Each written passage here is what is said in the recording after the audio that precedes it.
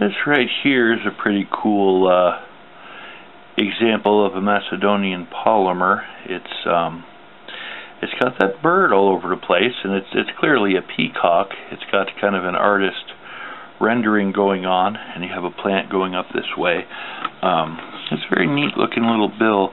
It looks very Macedonian. This is what their money always looks like. I don't think there's another country on the planet that features a peacock on their bill, but you know, this is the sort of thing you can tell it's Macedonian from, like, 100 yards. It's got this cool little window in the back here. You can see the bird there, another one there. It's a very neat looking piece of art. You have what looks like a stereo over here. That's some kind of security feature, and then you got 1, 2, 3, 4, 5, 6 little bumps. I believe that represents 10 in what's it called? I'm not going to say the bump language. I don't even remember. You know, if you're blind, you can like feel over that and be like, oh, all right, this is a 10.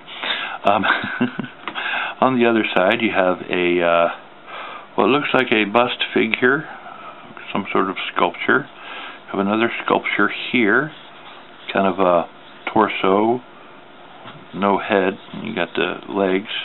I'm not exactly sure what that is. It's got some interesting color schemes going on, and it's an interesting banknote. I don't really know a lot about it. I mean, it's obviously a polymer, and it's from Macedonia. I mean, it says so right there. So, and it's a 10. So that's really all I got.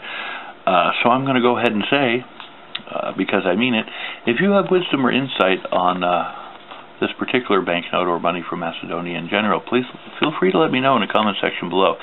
It's always kind of cool to learn more stuff and to have wisdom and insight from the folks that watch these videos. I think that's pretty neat to have you guys involved. So thanks for watching, and you have a wonderful day, and I'm out.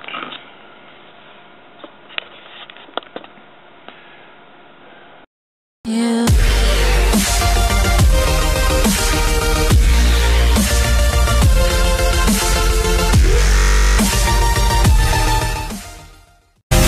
I'm coming home.